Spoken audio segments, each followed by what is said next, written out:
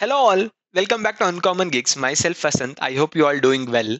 So today's topic is, as you already know, we are continuing with the promises, and this video also we're going to discuss about promises. Some important aspects of promise I'll be discussing. This is not mainly on a Q&A kind of a video.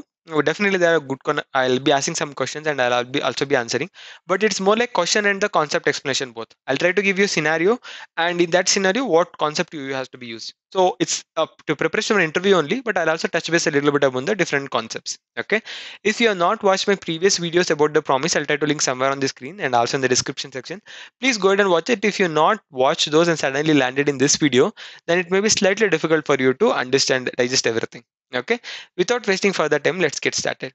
See, I'm starting from the same block wherever we stopped in the last video. Okay, and continuing from there itself.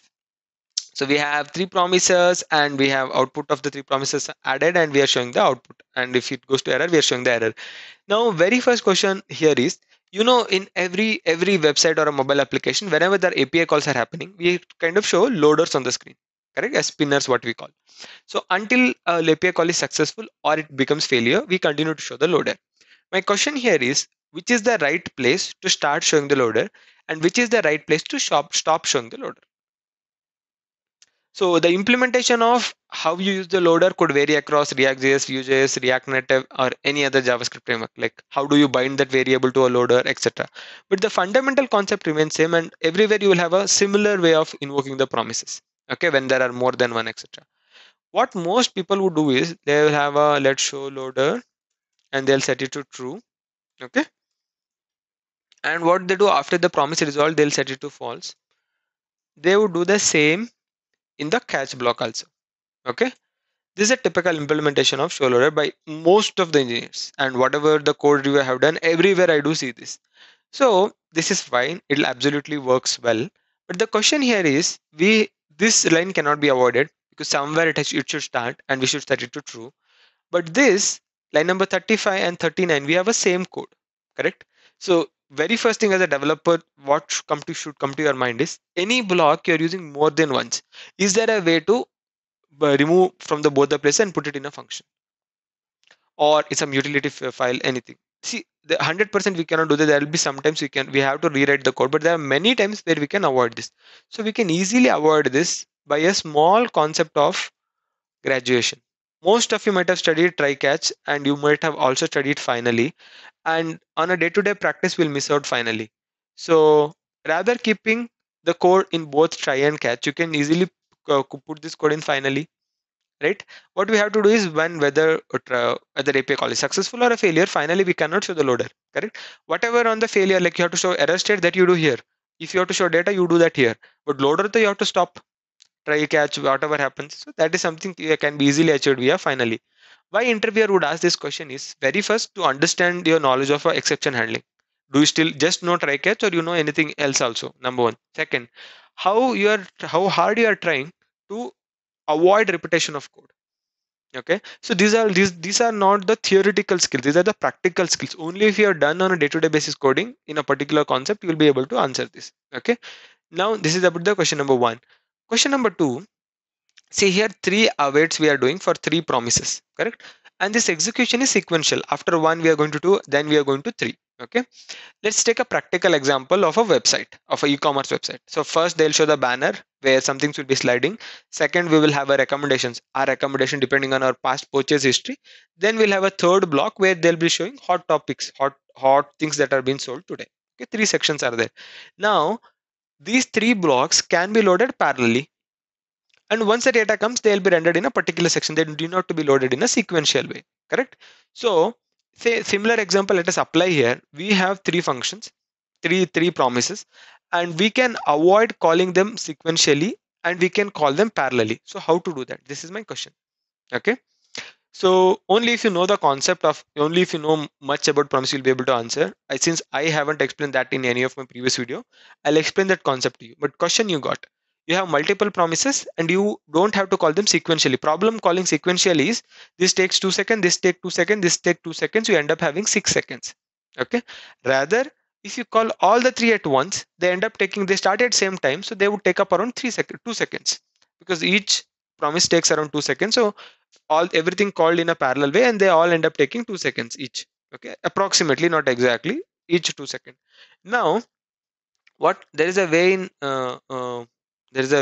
in JavaScript how this can be achieved. Okay, that is with a concept called promise dot all. Okay, it takes it takes promise array as an input. Okay, I'll explain you in detail after I type. Then I have 3. Okay, so what I'm trying to do here is, rather calling each promise one by one, I have a function called promise.all, and this will execute, and it will take input as array of promises. It will call all the promises, and whatever the output that has come for 1, 2, and 3, that will be passed to output and will show the output.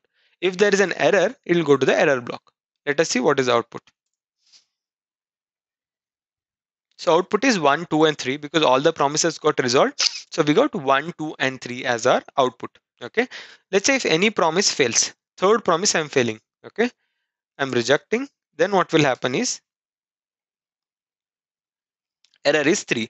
So either promise.all behavior is this. Either you get output of for all the promise, or you don't get output for any promise. So putting other way, let's go back to the same website example where we have banner, favorites, or recommendations, and the hot picks of the day. So if any data is not there, then don't show any other data. Like banner doesn't come, then don't show below 2. This doesn't come, then don't show above and below.